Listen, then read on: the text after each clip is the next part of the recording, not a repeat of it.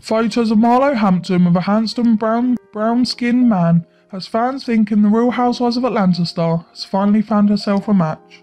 3 different photos made their way onto the interest show.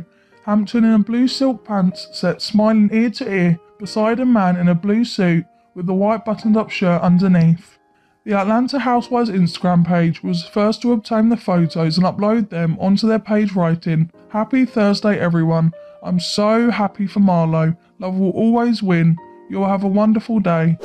The photos made their way onto Facebook, where a fan who goes by Jasmine White stated, "Marlotta went and got herself a man, and that's what folks on the street are saying. Eye emoji. Hashtag Roha. Hashtag Marlo Hampton. Now maybe she can leave Candy and Kenya alone about their men. Laughing emoji." Although fans sent other comments suggesting they were happy for Hampton, a few compared her alleged boo looks to Candy Burruss' husband Todd Tucker.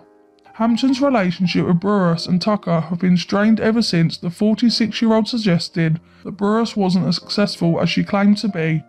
A few comments even stated that Hampton's messy attitude on the show will shift in a better direction since she's seemingly in a happy relationship.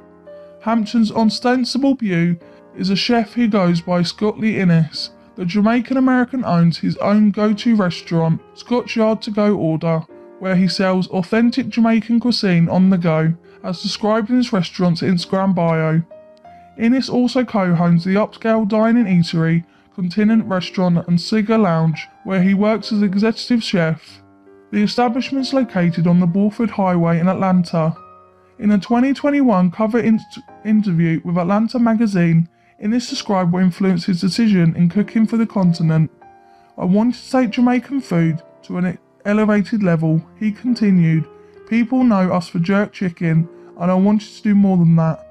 According to Atlanta magazine, Innes' cuisines consist of his Jamaican background and southern experiences with Asian and African influence to create a menu full of unique dishes.